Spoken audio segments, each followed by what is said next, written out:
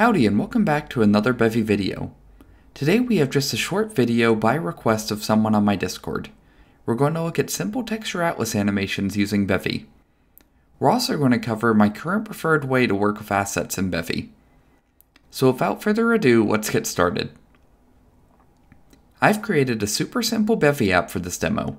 All I have in my cargo toml is the Bevy dependency and a dependency on Bevy Asset Loader with the 2D features. Bevy Asset Loader is a magical plugin, and I highly recommend checking it out for your games. It simplifies a lot of the work of loading and managing assets, and it makes it easy for you to have loading screens for your games. The README is very well made, and almost anything you need is right here on the main page with a code example. Now, to use this with our texture atlases, we just need to create an asset collection strut and mark one of its members with texture atlas in our parameters. Today I doodled up a simple walk cycle for this demo. Now, we need to get a game state, which will have our loading state and a main game state.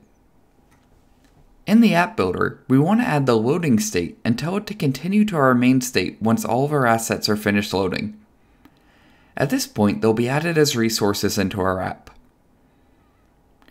Now, we add the collection we created to the loading state, and that's all the work we need to do to get our assets loaded. I've also set the image plugin to nearest filtering because my sprite is pixel art.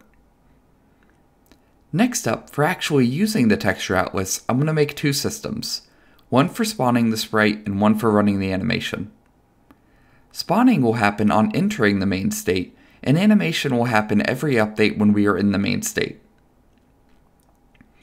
I'm also going to create a custom component to track the animation timer and the number of frames in our animation. Now, when spawning the sprite, I want to first create a camera because I don't have one otherwise, and then I'll create the texture atlas sprite component. Here I just want to set the custom size so the sprite will be scaled when we run the game. Often I'll change the camera settings instead of this, so all my sprites are scaled, and I don't need to change this for each one. Now, we spawn a sprite sheet bundle with the handle to the texture atlas in our sprite. Obviously, this bundle is a transform so we can move the sprite, and you can check out the docs for the other options you have for customizing your sprites. Then, I add the animation component we created with a timer and a frame count. There's a lot of engineering you can do here to create a very sophisticated animation system if you want.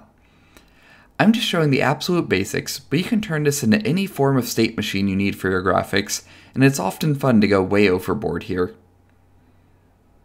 Next up, we need to actually animate the sprite in our update system. Here, I just get every sprite and animation component, take the timer, and when it finishes, update the index. This is really all you need to do to get a nice animation working in Bevy. A big part of the joy of Bevy is how quickly we can throw together demos like this, but we also have all of the flexibility to turn this into whatever custom solution we need for our games. That's pretty much all I have for this video. I just wanted to get this out because of the request, and I wanted to break my writer's block. As always, thank you so much to my wonderful Patreons, and thank you for watching.